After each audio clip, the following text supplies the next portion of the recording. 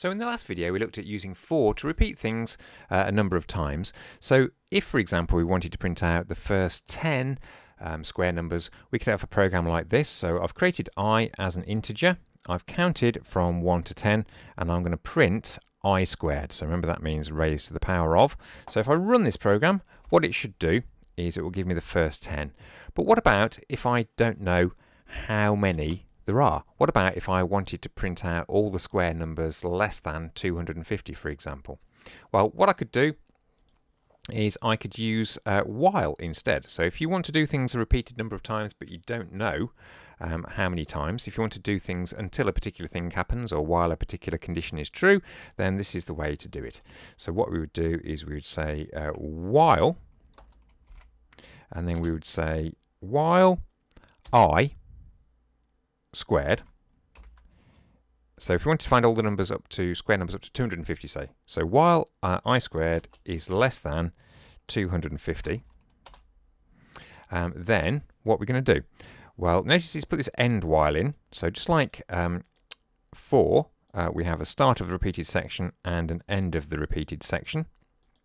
And in here, we indent the bit that we want to repeat. So I'm going to repeat console dot write line, and then I'm going to just print I squared. But the biggest difference between this and a for loop is that you need to increment, you need to increase the value of I yourself explicitly inside the loop. Because if I don't do this, what it'll do is, well, we need a starting value of I, don't we? So I is equal to, let's start at 1.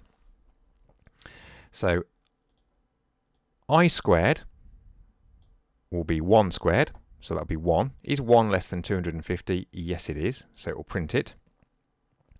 But then it will just go around again. I hasn't changed, so it will still be 1. So it'll still be less than 250, so it will go around again. So what I actually need to do is I need to increase the value of I in here. So I can say I equals I plus 1, and that adds 1 to the value of I. There is a Visual Basic shortcut for that, which is I plus equals 1, so that just means add 1 to the value of I. So if I run that now, it'll keep going until I get to 250. I don't know how many square numbers there are less than 250, but it doesn't matter.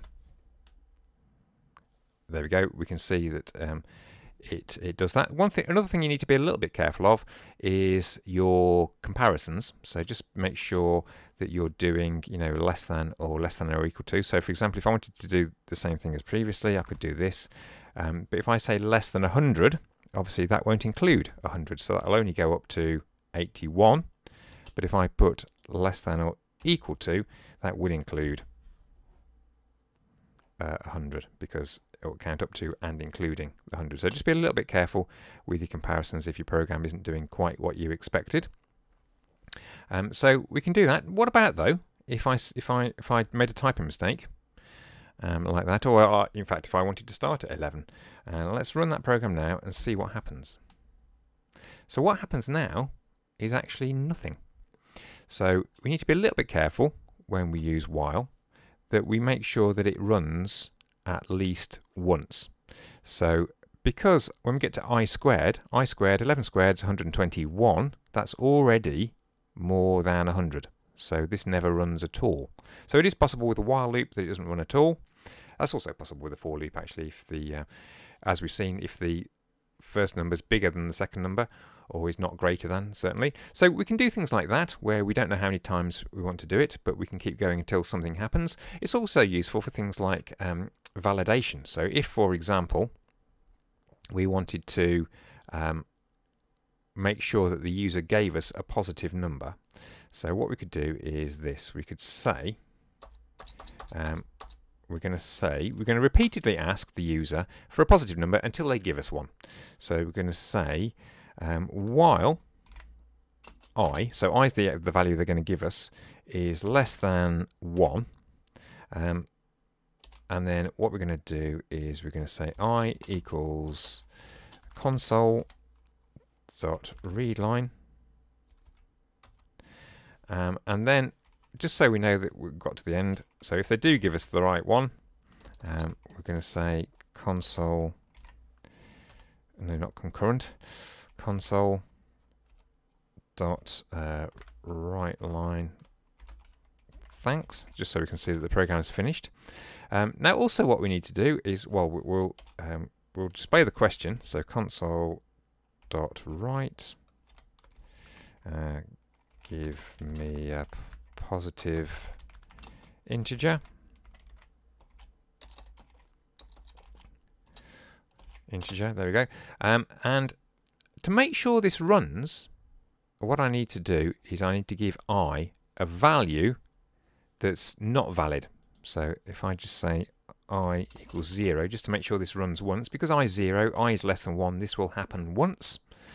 We don't know how many times we might have to ask the user before they give us a positive integer. They might give us one the first time, or they might never give us one. So this is, those are the extreme cases.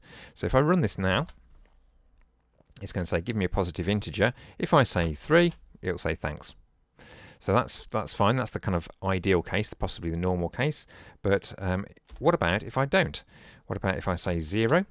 Well, it'll ask me again. And if I say -1, or -2, -3, and it'll keep going until I do give it a positive integer, and then it'll stop.